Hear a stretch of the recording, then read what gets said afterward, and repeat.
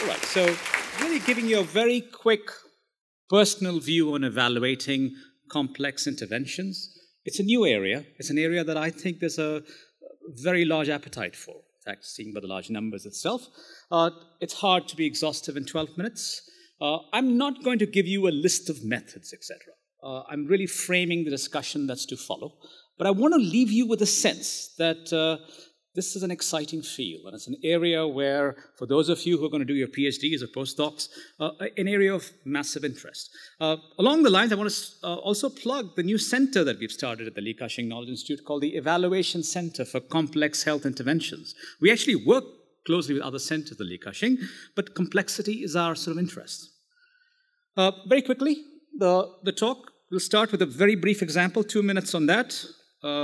We'll sort of move towards give you a sense of different approaches to evaluating complexity. I'll try to do that in about 4 to 5.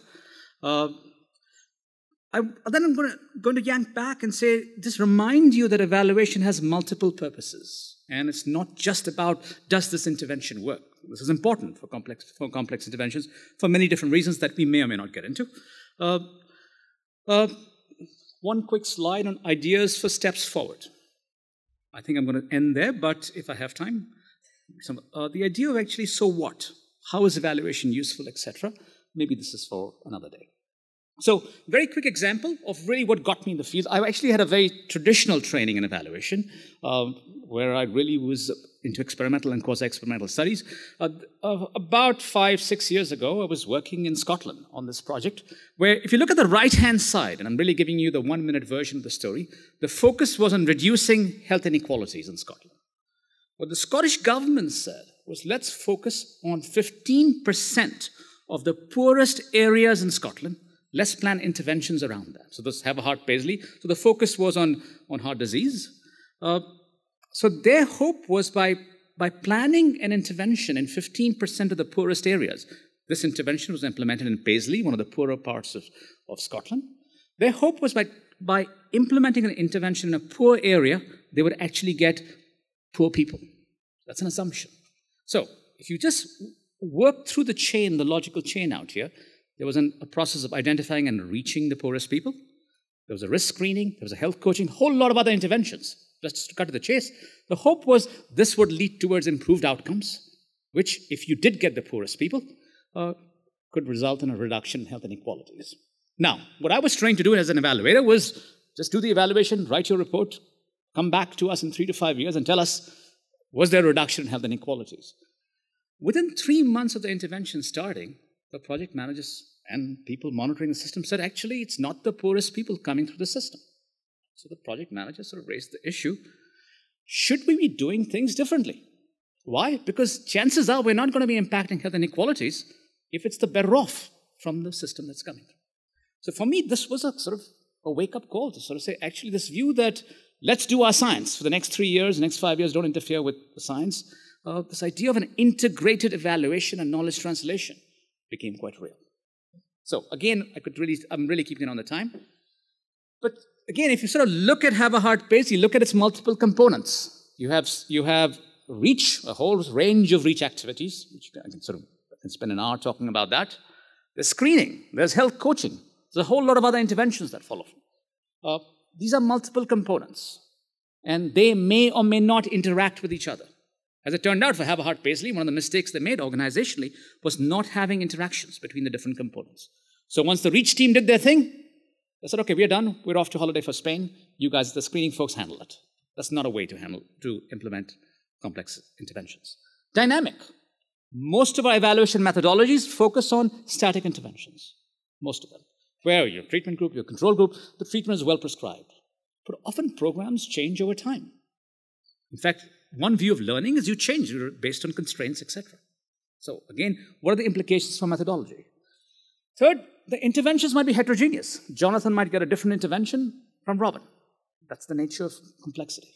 So actually, we need to personalize it. So the whole focus on personalized medicine, person-centered care, that opens up a whole range of possibilities. So this, by the way, is not a definition that necessarily the most latest version of evaluating complex interventions in the evaluation field. There's a field called evaluation.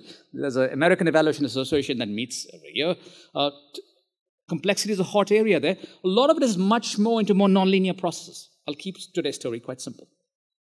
So, what I want to give you a sense of is there are different approaches to evaluating complex interventions. The Medical Research Council's approach, this is in the UK. In 2000, they came out with a definition. I won't read it. The greater the difficulty in defining precisely what exactly the active ingredients, etc., not a very precise definition. In 2008, they updated it, and they talked about numbers of interacting components, different levels, degree of flexibility or tailoring the intervention. If I'm going fast, it's because I'm keeping an eye on the time right here. It's 7 minutes and 23 seconds.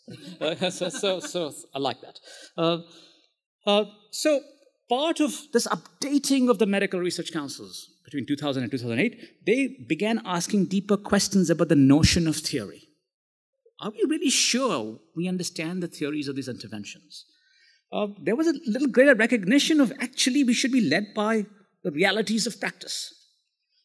Again, this whole problem of complex interventions is if something gets implemented in Moncton, how do you implement the same thing in Montreal, etc.? What does that mean, and what does responding to local context mean?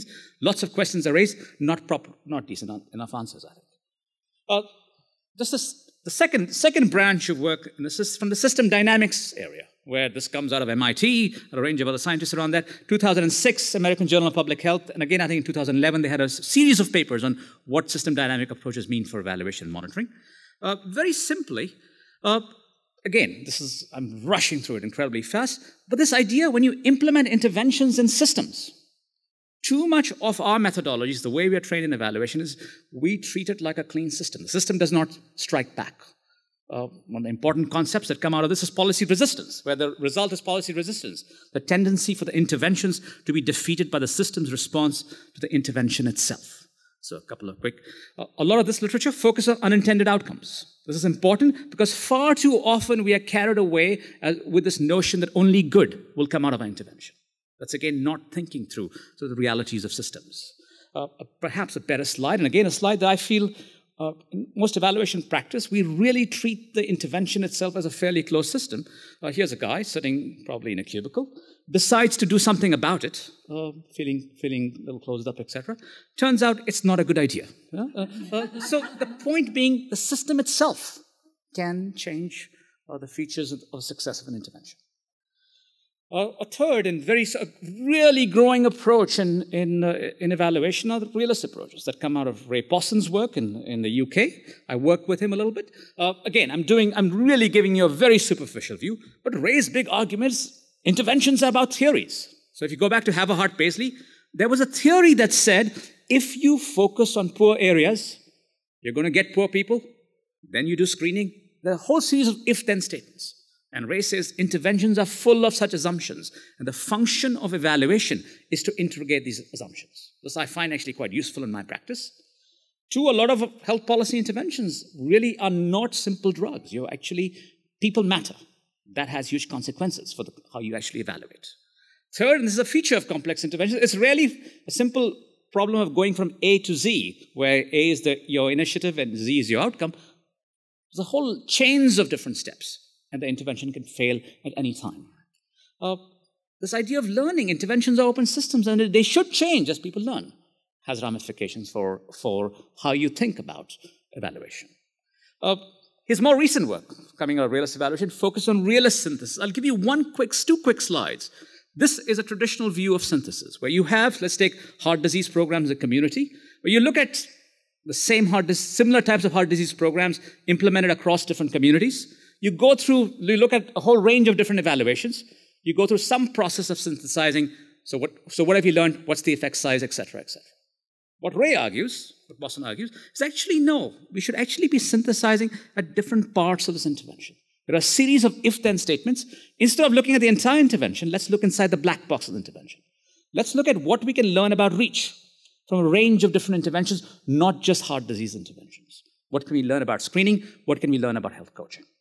Okay, so what I want you to sort of think about is this is not sort of academicians sort of having too much time in their hands. This is really about thinking more deeply about evidence itself. Okay, so as an example, I love when I work with communities, I like asking them what kinds of evidence do they actually find useful in implementation. I find a discrepancy between what they say and what academics say about what's useful evidence. So just to step back at the 2 minutes and 59 seconds I have is simply say, I want to ask the following questions. Why do we evaluate? One view is we have to answer questions of accountability, assess the merit and worth of programs. And that's where we get into these debates about should we do an RCT, should we do observational studies, et cetera, et cetera. Very often, especially for complex interventions. By the way, the surprise for me when I got into evaluation was I would go meet program folks.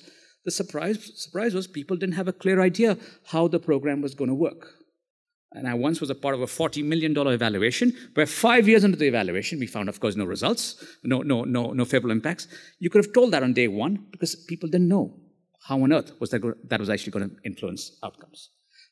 So program and organizational improvement becomes an important purpose of evaluation, oversight and compliance.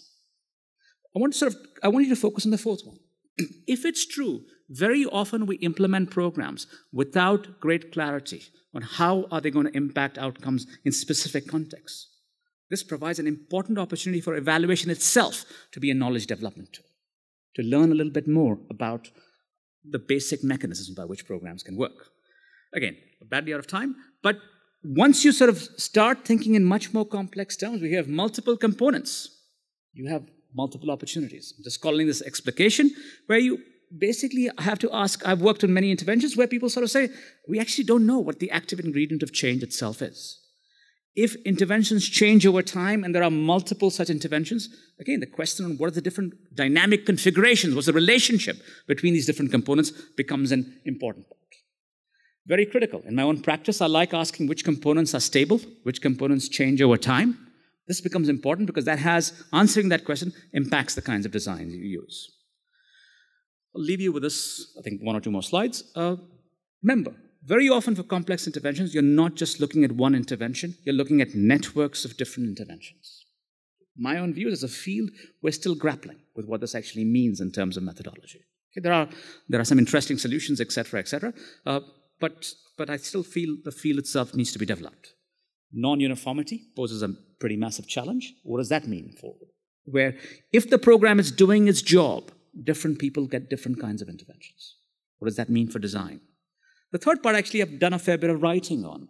The surprise for me with a lot of these interventions was often we'd go into the evaluation and the government would say, you have 2 years for the evaluation to say whether the program works or not. When you go to the field, people would say, no, it's going to take about 5 years for this outcome on community health to be impacted. I think as a field, we've been abysmal about raising questions on dynamics and timelines of impact. Finally, some of these interventions are not just done out of a textbook. Co-construction, where stakeholders are involved in the story. My time is up. Let me respect that.